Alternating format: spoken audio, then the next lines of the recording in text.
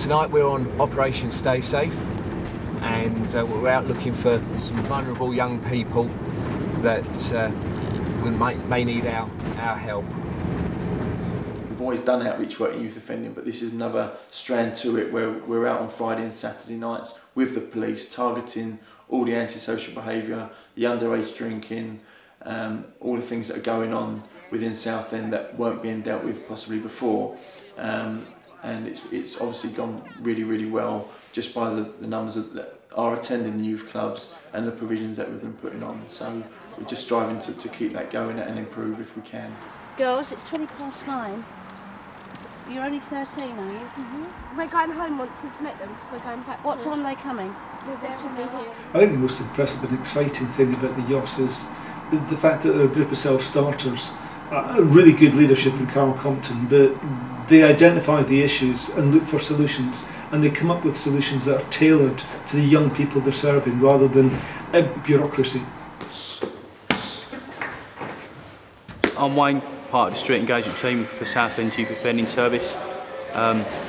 Set up the boxing club about 9 to 10 months ago to give the young people in Southend an opportunity to get into something positive and constructive rather than sort of hanging around the streets causing antisocial behaviour, which was quite a lot in Southend. This gives them the opportunity to sort of come in here, get fit, do something positive, meet different people, socialise in different circles, getting them off the streets, getting them out of drugs. There you go. Both legs on the line, you're doing a lunge. I think a thing to learn from our YOS is the need to actually relate to your client group, the need to actually relate to the challenges that young people are facing in our society. Whether we think they're going off the rails as adults or not, we need to be able to have a dialogue in their language, recognising the pressures that they face, and actually come up with solutions and ways of helping those young people that will address the core of their challenges rather than just look at superficial answers. My name is Reese. I attend the youth club at Ferndale on a Saturday night with my mates. Before the youth club, there would be about sometimes 8 or 9 of us in my mates' garage. It's sort of like where we used to hang out. And in the end we got kicked out because it was too noisy, and we was on corner of a road for quite a lot. It was becoming like a bit of a nuisance for the residents.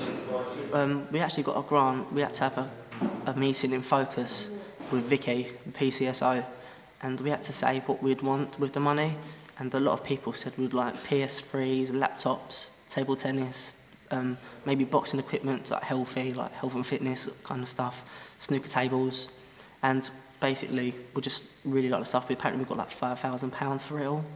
It'd just be really nice to get the stuff in here, give us more stuff to do, interact with each other, kind of know each other more than what we actually do. I've got D. Tell an adult, yeah. At St Nicholas School, we're running a 6-week programme which covers safety and awareness, which means we look at internet abuse, we look at young people being groomed by paedophiles and perverts down in the arcades or in the parks, on the streets outside schools. We cover drinking and drug abuse. We just generally look at their well-being and their self-esteem. Lynn's been in a couple of times already. Yeah. Before the street engagement team arrived in Southend, I and my staff were subject to physical violence or threats of physical violence and intimidation from young people, certainly on a weekly basis, but sometimes it seemed on a daily basis, and the effect on the business was to bring staff morale down quite a bit.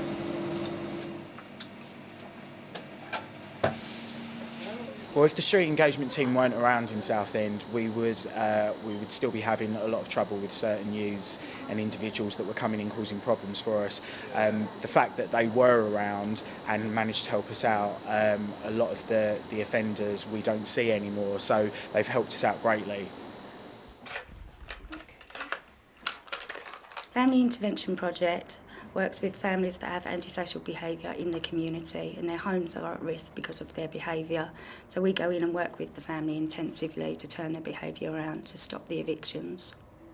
I probably wouldn't have got into a hostel if it weren't for Debbie. She's the only one that kept making things happen. No one else was doing anything, if you know what I mean. It just didn't add up why nobody else was doing it. Just one person managed to do so much. It's strange. If it hadn't been there, I wouldn't be here.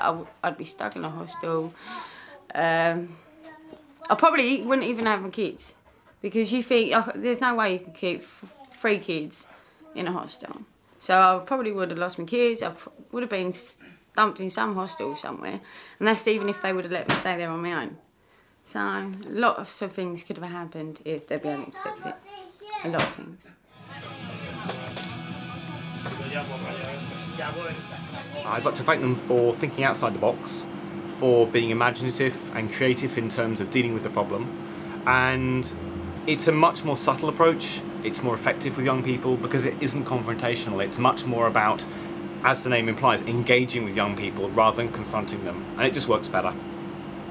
I feel very proud that things have turned out the way they have. That we have somewhere to go. We're not getting in trouble anymore, and it could have gone the other way. So.